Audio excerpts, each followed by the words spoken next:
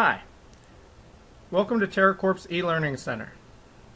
Today's lesson is going to be on how to cash a check for a new customer using the Biometrics fingerprint reader. The first thing we're going to want to ensure is that we have our fingerprint reader set up. So let's go up to our tools and setup here and just verify that we're using the digital persona, and in this case we're going to be using it for identification mode. Now, in other lessons I've talked about the difference between identification mode and verification mode, so I'll just briefly go over it real quick again. Identification mode is what you'll select if you want the system to work so that when the customer walks in the door, they put their finger on the reader and it automatically pulls them up, and then you scan their check. Verification mode works in such a way that the customer comes in, you scan the check first, you choose the customer, and then they put their finger on the reader to verify they are who they say they are. So we're going to go ahead and keep this in identification mode. We want to make sure that we do have digital persona checked. And now we're going to go ahead and try to run a transaction for this new customer.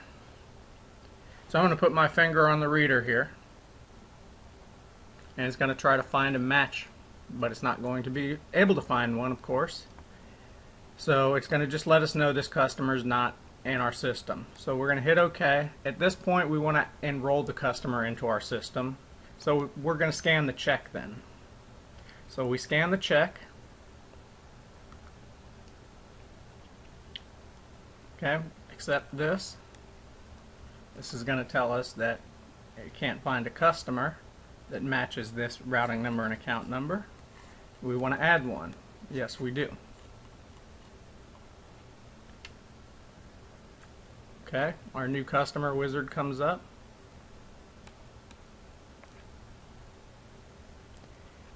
And then now we're going to scan the ID if you're using the Magtech Excel STX or another keyboard wedge type MSR reader. Okay, so we scan their ID and then we click next. It's drawn on this bank. We can verify that and click next. We're going to put in a check maker. And we're going to click next. Take the customer's photo and then click next. Scan their identification card.